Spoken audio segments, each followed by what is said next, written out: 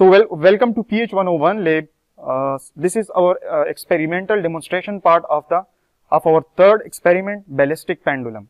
So let's understand the apparatus used to calculate the muzzle velocity and what we have discussed in part 1.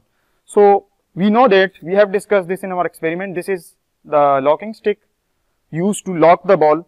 This is actually the projectile launcher. As you can see, there are 3 ranges. It is a plumb bob which should be at 0 degrees.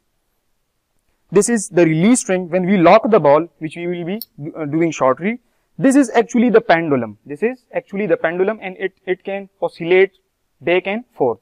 So you can see. Here you can see it's the pendulum. Here we have the catcher, and inside the catcher we have a ball. So if you want to release the ball, you have to push it. So this is actually, this is actually the ball. Now this is the catcher. This is the catcher. It is the ball bearing. Here we have the degree scale, and this you can see this black pointer is called the angle of deflection indicator. So actually it is connected with this pendulum. So if it moves, the angle of deflection indicator will move also. So actually it tells you the angular displacement of the projectile.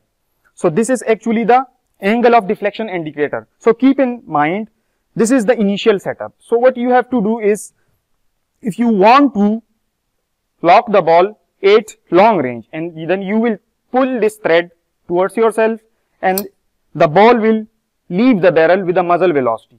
Now as it leaves the barrel, it will strike this catcher, and it has a hole here. The catcher will catch the ball, and then it will move with some velocity. So as it moves, as you can see that the angle of deflection indicator also moves. So let's say it moves a little high. It was the initial position here, it was here at the mean position.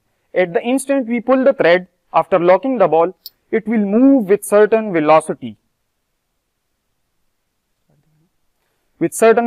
Covering some angular displacement, from here we will calculate our theta. Let's say it moves here. Now it will come back definitely. So you can clearly see that the angle is here. The angle here is 27.5 degrees. So by looking onto this degree scale, the angle of deflection indicator will tell you the value of theta, which we will need for our height calculation. H is equal to RC 1 minus cos of theta. So you will get theta from here, and then we will calculate the height, which will be our H1. So we have to do it for 4 trials. Now the second thing is how to lock the ball. We will move this pendulum with the catcher above, and we will lock it, or we will place it here, right, like this. So initially what we have to do is to place the ball in the barrel of the projectile launcher. So this is our ball. So it has a mass of mb. So its mass will be mb. So you can calculate its mass from the spring by using a balance. So you can calculate its mass. Now what we have to do, we have to place the ball here, right? So first you have to lock the ball using this stick. So we will lock the ball, let's say at the medium range first. I have locked the ball.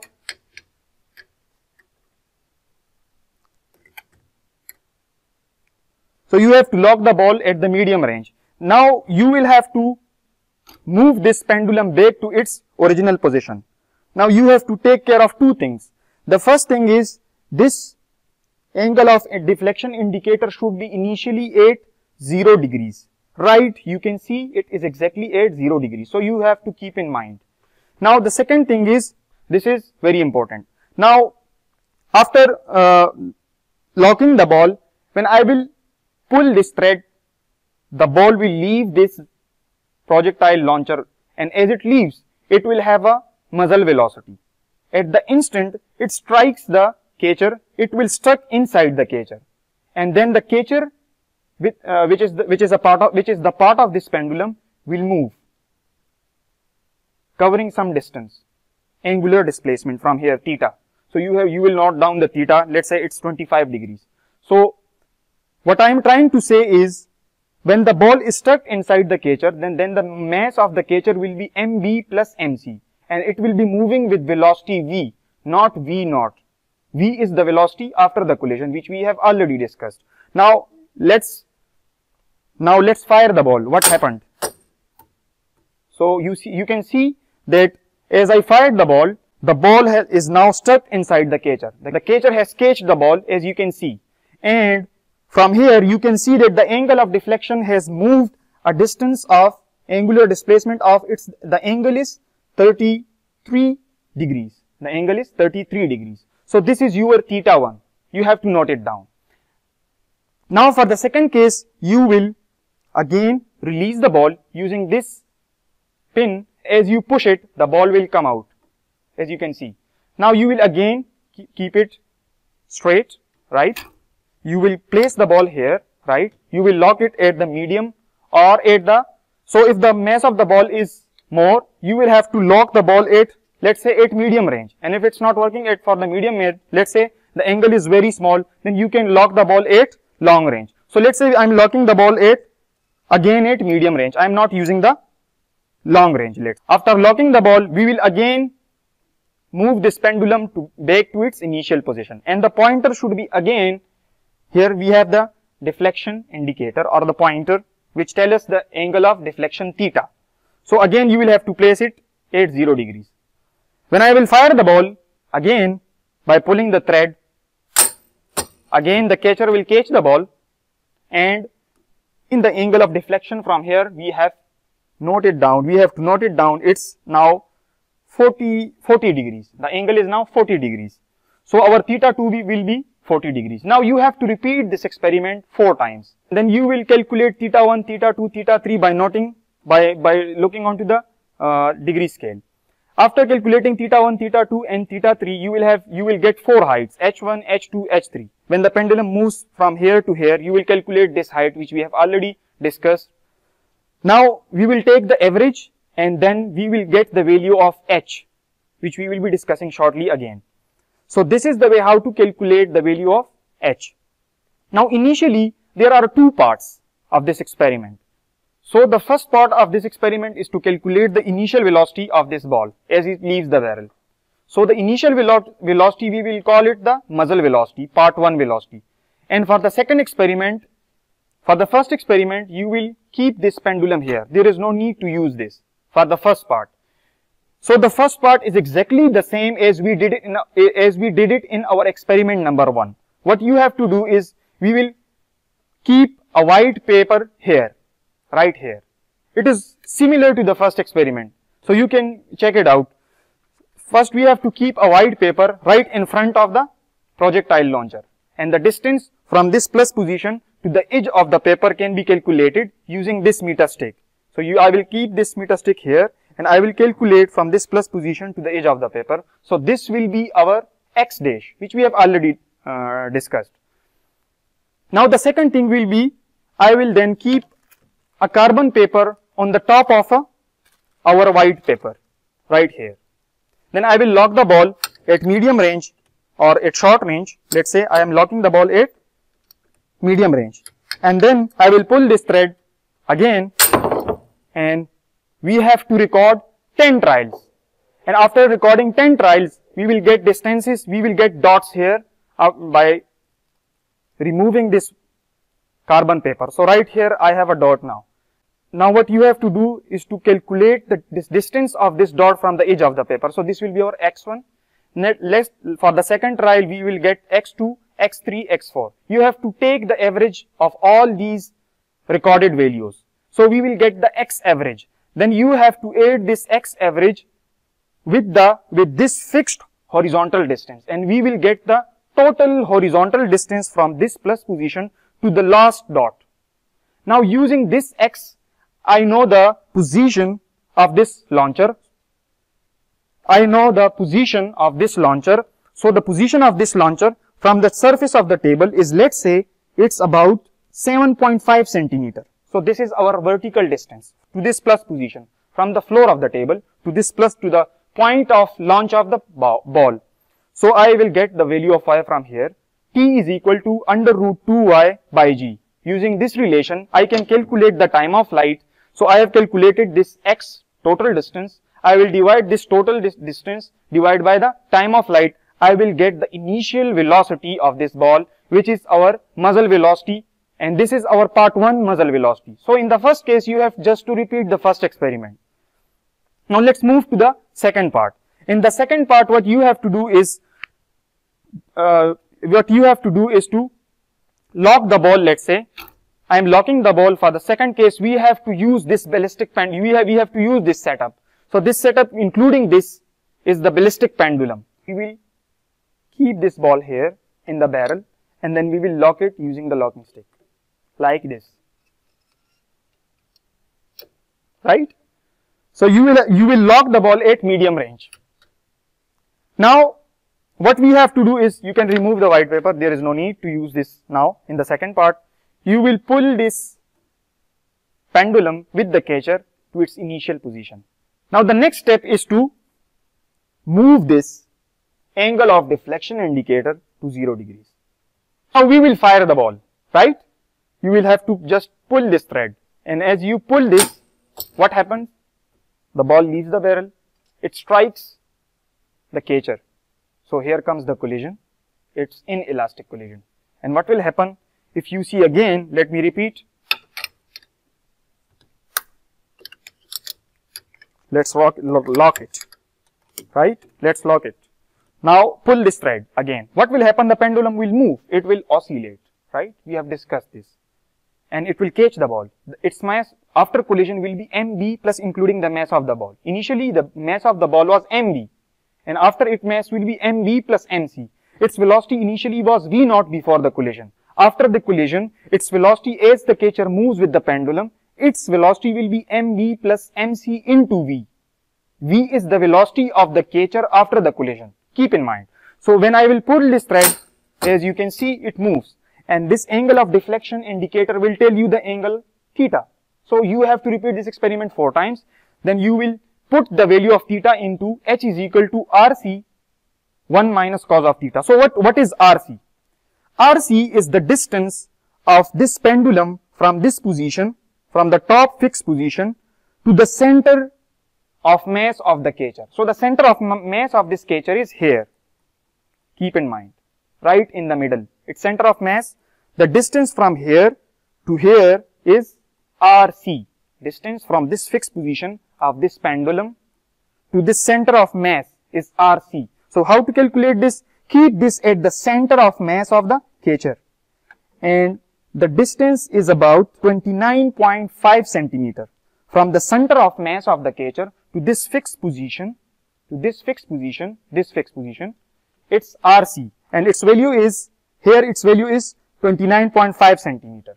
Now the next thing is rb. The distance from this center of mass, the distance from this fixed position to the center of mass of the ball. So the ball is a little down. The ball is at the bottom of the catcher. So the value of rc and rb will be slightly different. So the center of mass of the ball is right a little below the center of mass of the catcher. So I will keep the meter rod here from the center of mass of the ball here, and its value is now, it's now 35. Its value is 30.5 centimeter. The value of rb is 30.5 centimeter. rb is the distance from this fixed position to the center of mass of the ball. Keep in mind. And rc is the distance to the center of mass of the catcher. So it's clear. You have to repeat 4 tries. And what to do next, I will explain this on the whiteboard. Now, after understanding the ballistic pendulum experimentally, as we have discussed on our workstation, there are 2 parts of calculations. So actually this is our experimental demonstration, and this data can be extracted from our experimental observation. So there are 2 parts of this experiment. In the first part, which is the muzzle velocity calculation, and we call it the part 1, V naught. And the second part is the ballistic pendulum, in which we will involve the collision, in which we fire the ball which strikes the catcher, and it imparts a velocity V to the catcher. So there are 2 parts. So the first part is exactly the same as we have calculated the initial velocity of the ball in our very first experiment. So actually in the first experiment we will not be using the ballistic pendulum. We will place the pendulum above. We will lock it. We will move the pendulum above and we will lock it there. In the first part we will not be using the pendulum. We will be just using, or you can say that we will be just repeating our experiment number 1. So we already discussed this in our experiment number 1. We have to take certain trials. We will lock the ball. As we did it, we locked the ball and then we took trials, the horizontal distance x1, x2, x3. x1 is the distance of the first dot from the edge of the paper, x2 is the distance of the second dot from the edge of the paper, and then we have to take trials as we did it, and then we will take the average xavg. So this is the average of the dots or the distance from the edge of the paper. So it's the average distance. Now we will add this distance with the x dash. So x dash, as we did it, is the fixed horizontal distance from the plus symbol to the edge of the paper. So we know that this x dash, x average, and time of flight can be calculated by 2y by g. Y is the max vertical height as we discussed. So from here we will get the time of flight and we will put this value here. So x plus x average is equal to x, and time period we can calculate easily. So we will get v naught. So in the first experiment we were calling this velocity to be the initial velocity of the ball. So actually it is the muzzle velocity. So this will be our first part, muzzle velocity part 1. It will be our first part. Now the second part involves the ballistic pendulum. Now in the second part, when the ball collides with the pendulum, when the ball collides with the catcher and it is stuck inside the catcher, then what will be the case? So we already calculated this relation h is equal to rc1 minus cos of theta, and we have to fill some tables. So this is table 1 and this is our second table. Now keep in mind, v is equal to under root 2gh. We have already calculated. I am not going into the details. You can check the first part of this lecture. So it is the velocity after the collision. V naught is equal to x by t is the part 1 muzzle velocity. It should be noted that it is muzzle velocity calculated from part 1. Keep in mind, this is the muzzle velocity. We have derived this relation. V naught is equal to mb plus mc mb under root 2gh. So this is actually the calculated muzzle velocity. mb is the mass of the ball, which is 61.28 grams. mc is the mass of the catcher, which catches the ball, is 235 grams. So you are now clear about these things. So rc is the length of the pendulum to the center of mass of the catcher, and rb, as we have calculated, is the length of the pendulum up to the center of mass of the ball. So first you need to calculate these things as we did it. Now what we will do, we will first find 4 trials. We will, in order to fill table 1, you need 2 things. The first one is to note theta down from the degree scale. So when you note theta down, you will get h1. And how you will get h1, and this h1 can be calculated from theta 1. Let's say this is 25 degrees. So you will put here 25 degrees. RC we have already calculated. You will get the h value. So if this is first, so it will be h1. Let's say it is 1.5 centimeter. And your theta was, let's say, 25 degree, as we have discussed. So it depends on your calculations and your observations. So theta 2 will be some other value, theta 3 will be some other value. So you will be doing it for the short range. You can do it for the short range, for the long range, as well as for the medium range. So if you want to do it, you should do it for the long range. So then we will calculate h2, theta 2 for the second trial. Theta 2, we will place this theta 2, so it will become theta 2. RC is fixed, we have calculated it. We will get h2. In the second case, we will get h2. Then in the third case, we will put theta 3 here, we will get h3. Then in the fourth case, we will get h4 from theta 4. And this is calculated from this right angle triangle, which we have already discussed in our previous lecture. So these are the prerequisites. So where h is equal to h average, so we will take the average of these heights by dividing by the number of trials. So there are 4 trials, we will divide it by 4. We will get a single h. So actually this h represents an average value. Keep in mind, this h represents the average value. Now this is very simple to calculate. Now what is the average height? Just very simple. you have 2gh. You will get the average value of h from here, put it here. So you will get the velocity after the collision. So you will write the value here. Now in the second case, the muzzle velocity V naught part 1. So it is the velocity you have calculated from the part 1, just like you did it in the experiment number 1. And it is the velocity V naught is the velocity, the muzzle velocity, which we have calculated using law of conservation of momentum. So we have derived this equation, don't worry, you can go and check the first part of this lecture. So this is the calculated muzzle velocity. So you have the mass of the ball, you have the mass of the catcher, and this is the height, the average value. So you just need to plug the values and you will get the calculated muzzle velocity. Now you will put the calculated muzzle velocity here. Now what is the velocity after the collision? You have calculated the velocity after the collision using this relation, and average height is, you have calculated the average height from here. So you have filled this table. Now what is this percentage difference? This percentage difference is actually the difference between the muzzle velocity and the muzzle velocity. Sorry, this is the difference between, percentage difference is calculated between the muzzle velocity and the calculated muzzle velocity. So it's very simple. Let's say this is the muzzle velocity from part 1 is 3.9. and the calculated muzzle velocity is 3.6. So you need to, so it will be 3.9 minus 3.6 divided by 3.9 multiplied with 100%. So you will get the percentage error. Definitely we calculate the muzzle velocity using this formula for the comparison purposes. For example, you want to check the muzzle velocity from part 1 and the calculated muzzle velocity. So what is the difference between, the percentage difference between these two velocities? So it will be something less than, it should be less than 10 at least, or it should be less than 5 for this case. Now when you calculate the difference, there are some other things you need to know. The first thing is the time period of this pendulum is, we tell the students that its time period is 1.096 seconds. So you can also calculate this value if you want to using this time period relation, 2 pi by under root RC. RC is the length of the pendulum to the center of mass of the catcher as we have calculated, and G is the gravitational acceleration. So if you put this value, you will get this value. So you can either plug this value directly, or you can calculate using the time period relation.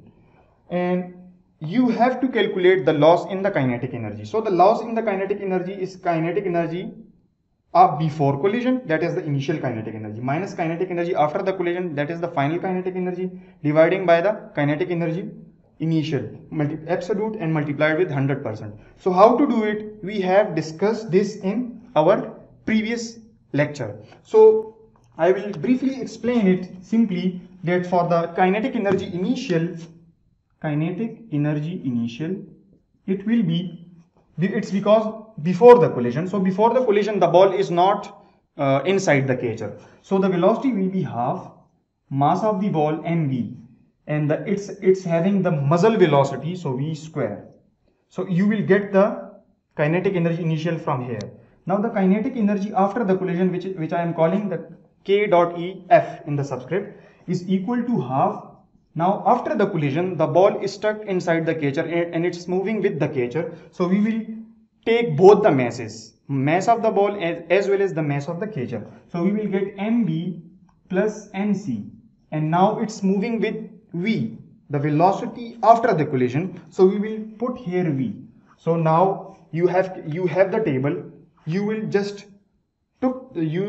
use these values in this equation, and when you have calculated the kinetic energy initial and the kinetic energy final, you can easily calculate the percentage loss in the kinetic energy.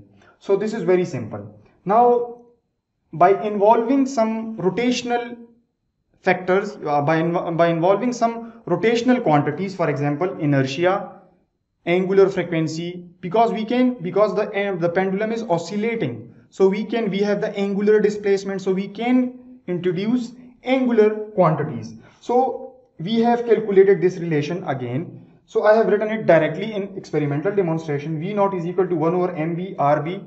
You know these values too. It is inertia, and mb plus mc into gh.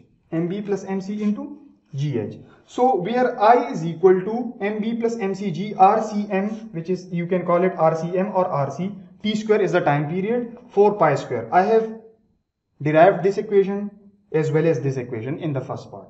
So from here you will calculate the I, you will plug this value here. The time period can be either plugged directly, which is 1.096, or you can calculate this time period from here. So you will put it here. Now from here you will calculate the inertia, and the value of the inertia you can put it here. So we will get the muzzle velocity. Now what is the muzzle? It's actually the exact value. It's actually the exact value. This is actually the exact value of the muzzle velocity. Using this equation, it's the exact value. And using this method, V naught is equal to mb plus mc under root 2gh. It's actually the calculated method or the approximate method. We have discussed this in our previous part 1 theory and calculations part. So this is all about this experiment. It's not very difficult. It seems to be difficult, but it's not very difficult. You have to understand the prerequisites and the basic idea how to perform this experiment. So hope so you understand now what is ballistic pendulum and how linear momentum is used to find these quantities, the muzzle velocity, and how kinetic energy is not conserved. You have now the basic understanding of the elastic collision, inelastic collision, and more importantly, you know the purpose of this experiment. So the purpose of this experiment was to calculate the muzzle velocity using the conservation of momentum. Thank you.